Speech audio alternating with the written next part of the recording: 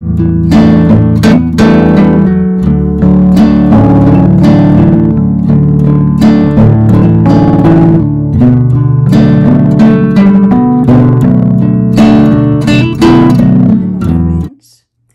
tutorial is about how to do filet crochet. But before I can do the actual tutorial, I would like to make an introduction on what filet crochet is. Filet crochet is usually crochet that's made up of double crochets and chains. So usually one block, this is called an open filet when there is no markings in there. So it's an open filet. Like this is an open filet, and this is a closed filet. And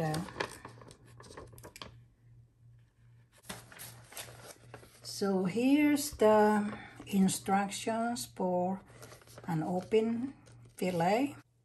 Instructions for open filet crochet is chain 2, skip 2 stitches and double crochet on next stitch. So this is a filet crochet. So based on the previous double crochet right here, we chain 2, 1, 2, and double crochet on the next stitch, which is a double crochet, and that makes up an open filet crochet. The closed filet is like this. So that first double crochet is already done from previous block or filet.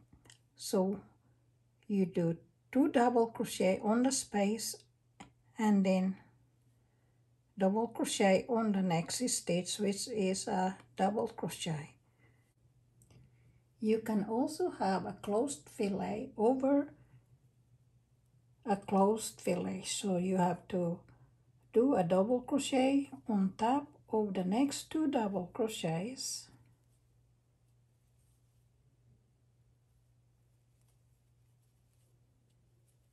And then double crochet on the next double crochet, making a total of 3 stitches. So that will consist of 1 block of closed filet crochet. So this is the closed filet instructions. So 2 double crochet on the space or on each of next 2 stitches and double crochet on next stitch. So here's the symbol of the open filet, and the closed filet symbol is like this. Usually on a standard some graphic filet pattern is like that, but some are using dots, big dots inside a square to designate a closed filet. So whatever the designer chose to, what symbol the designer chose to use for the open filet. So when you get a pattern, it will usually look like this. But what I do in order for me to be able to work on it and simplify the pattern to where I can easily use and read the pattern, I put a lot of notation and numbering on the pattern. So I make a copy of the pattern on a graphing paper. My working graph pattern would look like this. It would look like this. I put a lot of numbering there, and there, and there. And I will explain to you that what the numberings are. So this is row 1. This is row 1. I put the dot here. That is the top of the double crochet stitch where the big dot is. So that's odd numbered row. So 1, 3, 5, 7, 9, and so on and so forth. Odd numbered row reads from right to left. Even numbered row reads from left to right. This numbering here at the bottom is my guide for where I am on the column. So like I got 3 closed fillets right here, so I know that once I reach the 4th square or fillet, 4, 5, and 6 are closed. So I know that I need to make a closed fillet on 4, 5, and 6. And this number here tells me that without me counting 1, 2, 3, 4, you know. So it's easier to look at this number at the bottom. And I do the same on top.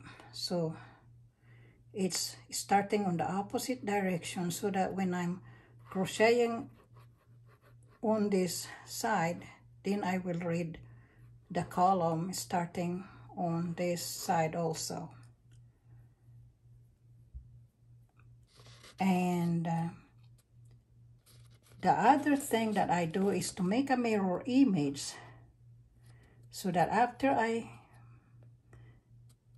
copy the pattern on a graphing paper, then I traced the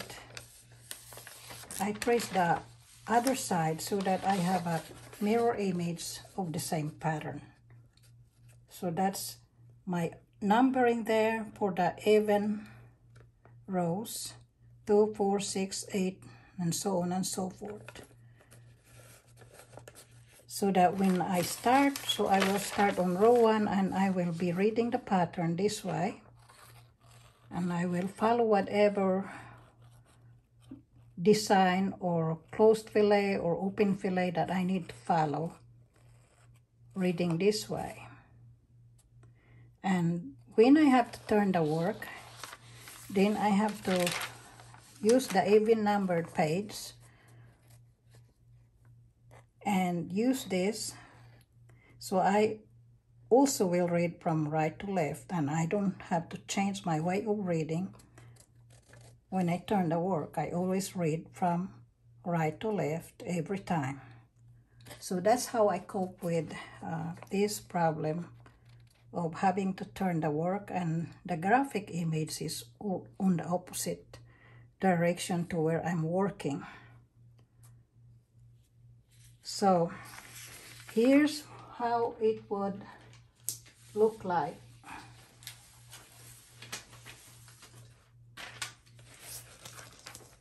So my working pattern would look like this. So I start row number 1. This is the image that I would look for, and so I will make 7 open fillets. See, this number tell me immediately that I would crochet open fillets, 7 of them, and then the 8 should be a closed fillet. And on even number, I would have to read from here, but since I adjusted, I made a mirror image, all I have to do is use the mirror image of the same pattern. So this is the mirror image. So I turn the work. So I turn the work now. This one, I turn the work, and so I'm the same orientation with the pattern. That's why it's better to use a mirror image. Okay, so now all I have to do is follow the picture. So if I'm on row, like on this one, I'm already on row. This row number here, 1, 2, 3, 4. So I'm on row 4. So I follow this closed fillet right here, then followed by open fillet, which is this one, and then closed fillet again, which is this one, and then followed by 2 open fillets, 1, 2, 1, 2, and then followed by 3 closed fillets, 1, 2, 3, 1, 2, 3. So that's how my pattern works. And I have been put the numbering there to the column guide, and so that's how it is done, and I hope it helps you in figuring out how to do filet crochet. And the next episode will be to actually work on the actual crochet, which is we are going to make a curtain valance. Thank you all for watching, and I hope this helps you in your crochet projects.